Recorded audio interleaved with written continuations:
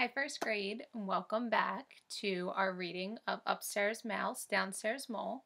So today we are going to be reading the very last chapter of Upstairs Mouse, Downstairs Mole. And today we kind of have an important job. Now, throughout our whole story, we have really noticed that Mouse and Mole are really good friends, and they treat each other pretty nicely. So our job today is to see if we can find out more examples of how Mole and Mouse are good friends. So, the chapter we are going to be reading is called The Boat. So, we have to think about all of the ways that Mouse and Mole are good friends. And let's see if we can find different ways that Mole and Mouse prove that they're really great friends. Are you ready? All right, here we go. The boat.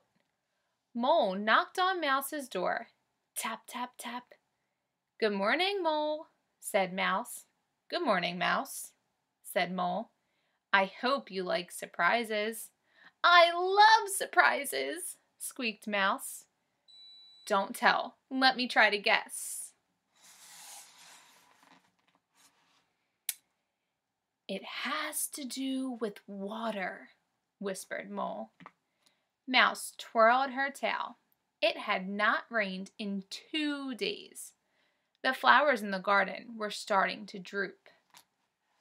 She hopped up and down on one foot. Is it a rain dance? Guessed Mouse.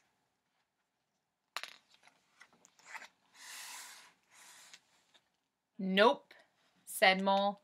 Not a rain dance. Mouse waved her arms back and forth as if she were casting a line. Are we going fishing then? No, not fishing either, said Mole. Mouse scratched her ears. She was hot from hopping up and down. Her arms were tired from waving back and forth.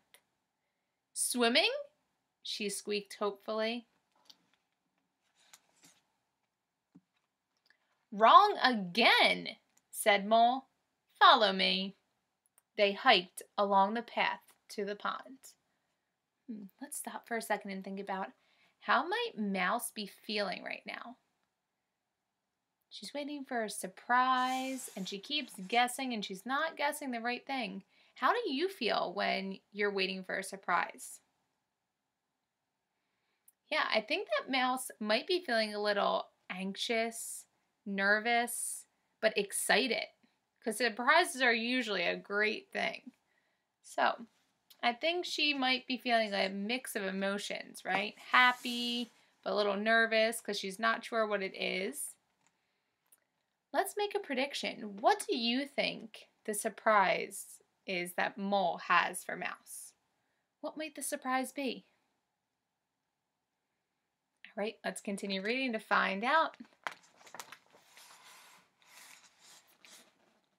There in the water was a boat. Surprise! Shouted Mole. My, what a beautiful boat, said Mouse. I have only one paddle, though, said Mole.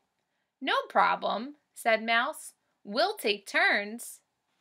Good thinking, Mole smiled. Off they went. Mole paddled and paddled. Then he paddled some more. His arms were getting sore. They had passed the willow tree 3 times. Uh-oh. I think we're going in circles, said Mouse. Here, let me try. Mouse paddled and paddled. Then she paddled some more. Soon, Mouse's arms began to ache. Let's stop for a second and think. Do you think Mouse and Mole are showing an example of how they're good friends on this page? Give me a thumbs up if you think they are. I agree. I think they are also. What are they doing that's showing that they're good friends? Yeah, if you said that they are taking turns paddling, Then, oh, sorry, friends. If you said that they are taking turns paddling, then yeah, that's exactly right. They are. That's something that good friends do. They take turns and they work as a team. They passed the willow tree 3 more times. Only now, they were headed in the opposite direction. "You're right, Mouse," said Mole. "We are definitely going in circles." Both Mouse and Mole were hot and tired from all the paddling. "Let's go for a swim," suggested Mole. They dove into the water. Mouse splished, Mole splashed. How refreshing!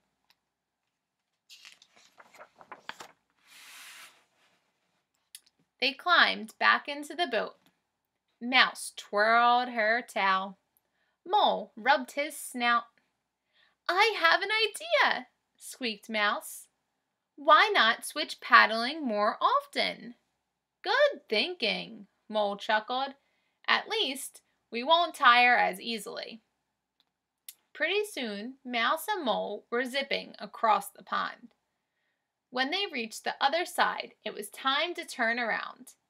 Mouse and Mole were experts at turning around. "Ouch!" squeaked Mouse. "Something is nibbling on my tail." She yanked it out of the water. A fish hopped into the boat. "Way to go," said Mole. "Our first fish." Mouse and Mole hopped up and down in celebration. They waved their arms back and forth at the sky. Then it began to rain. Uh-oh. The next day, Mouse knocked on Mole's door. Tap, tap, tap. "I have a surprise for you," whispered Mouse. "Let me guess," Mole clapped. Like Mouse, he too was fond of surprises. "It has to do with pears," she said. "Do you mean pears like on a tree?" asked Mole. "Or pears like mittens?" "Like mittens," said Mouse. "Only not mittens." Mole rubbed his snout. He kicked the dirt with his feet. A claw popped out of one shoe. "Is it shoes or socks?" guessed Mole. "Nope, not shoes, not socks," said Mouse. Let's think for a second.